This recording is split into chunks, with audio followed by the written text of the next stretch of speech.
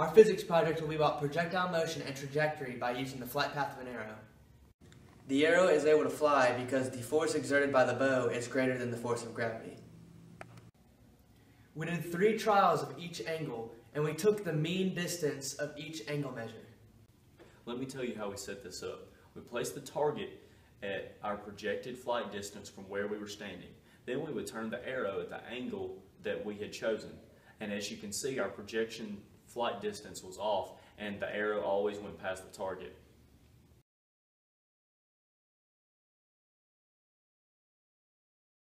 I'm tired of this crap. Alright. Hold it up and get her straight. Is that straight? No.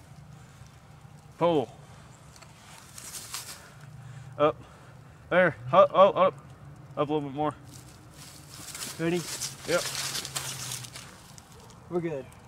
I see what. Go. Go. Up, up, up, up. There. There. Shoot it.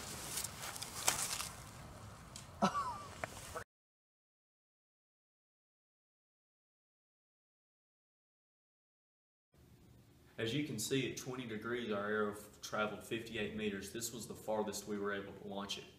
At 30 degrees, it only traveled 49 meters. This means that at 20 degrees, the force produced by the bow was able to maximum overcome the effects of gravity and air resistance that would apply to the arrow as it's in flight. Yeah.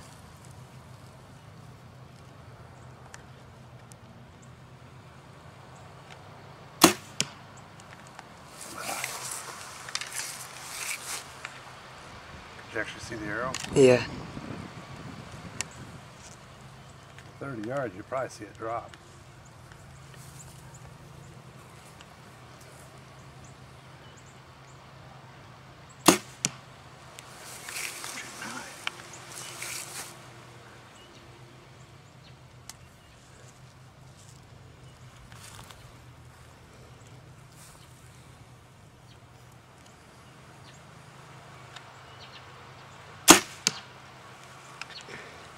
Three arrows are together, but they're all high. Thanks for watching.